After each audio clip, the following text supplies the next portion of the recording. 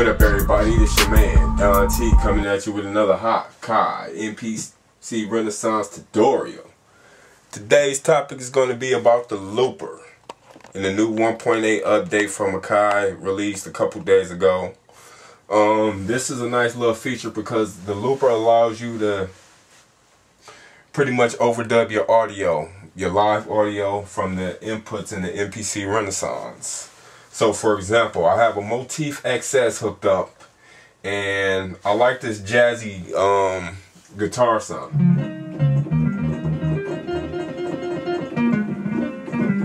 Love it. So I'm gonna set up my sequence. So let's go back to the main mode. I got a 8-bar drum loop so far. Let me cut that off. 8-bar drum loop.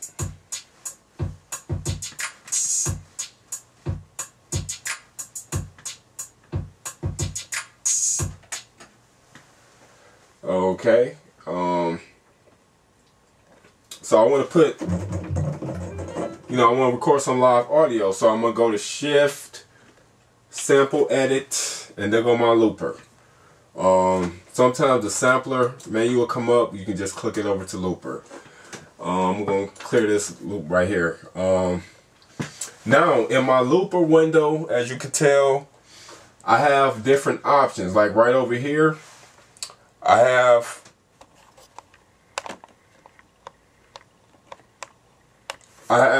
record, replace, play, reverse, number of bars, sync, sequence, overdub. Since my drum loop is 8 bars, I know my loop is going to be 8 bars.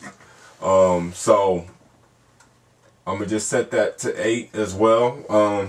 If you got a 4-bar loop, you can set it up to 4. It would not affect your drums. You would just have to, customize it the way you want, but the number of bars is for the looper, your direct record. It doesn't have anything to do with the drums. I just happen to know I just want to start out with 8 bars and I want everything to match up. But the looper itself, their bars is different from your MPC bars. So I'm just keep that in mind. But if you want everything to be intact, just make everything the same. Okay, so I'm gonna toggle back to the main screen since I know I'm gonna use direct record. Right here it says program 1. I'm gonna change that and name that looper because I know that's where I'm gonna save all my loops from my audio so I can, be organized. So I'm gonna toggle back to the looper function and get busy. So I'm gonna play my drum sequence, not my looper, but my drum sequence.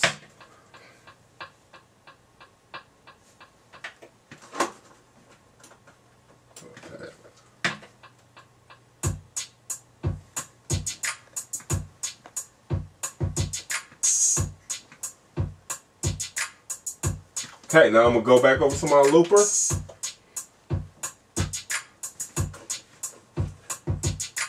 Hit record. 1, 2, 3, 4.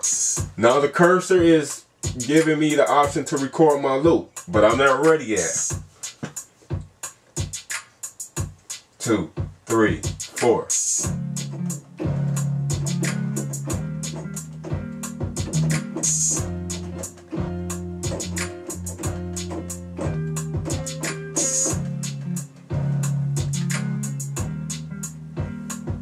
Now I'm gonna cut this overdub on the looper off.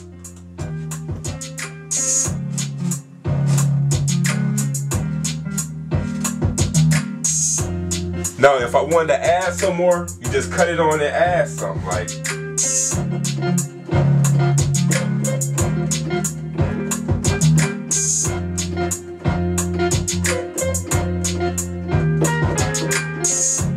Okay, now as you can tell, I didn't have the overdub on, so I'm gonna cut it back on and record that little piece.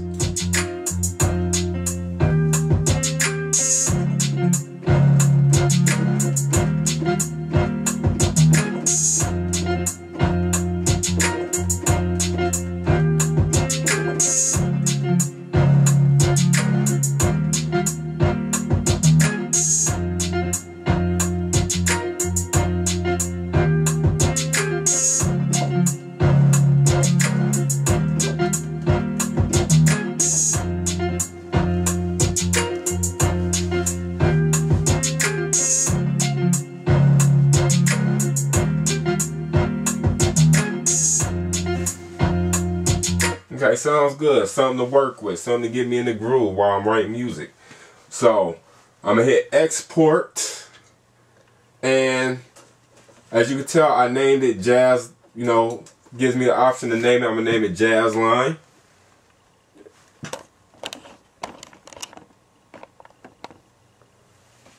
Jazz Line. And it says program. What program do you want to save this loop under? Remember in the beginning, I saved it. I named program 1 Looper. So I'm going to scroll down here by the arrow and choose Looper. And what pad do I want to save it on? We're going to A1. We play it. Okay, we're going to hit do it. Okay. Hit do it. Now I'm going to toggle back to the main mode. Hit track 2.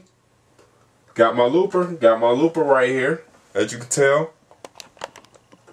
Got it right there. It's saved right there. We can play it.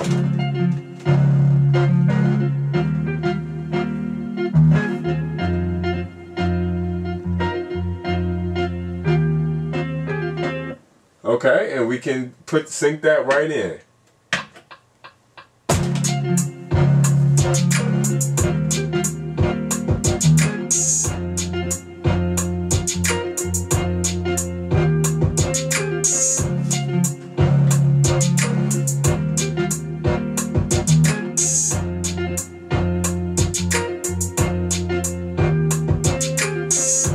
That's how you do it. Now I can add, you know, a plug-in or something else. So let's use the bank.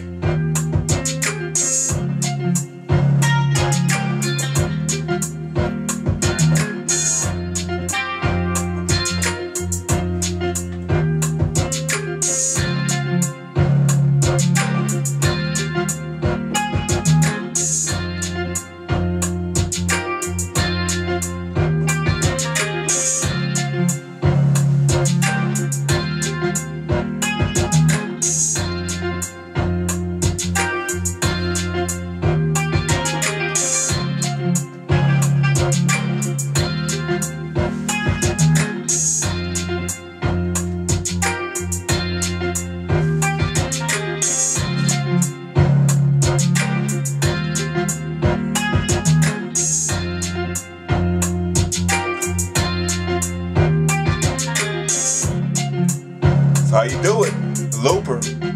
You know what I'm saying? That's simple.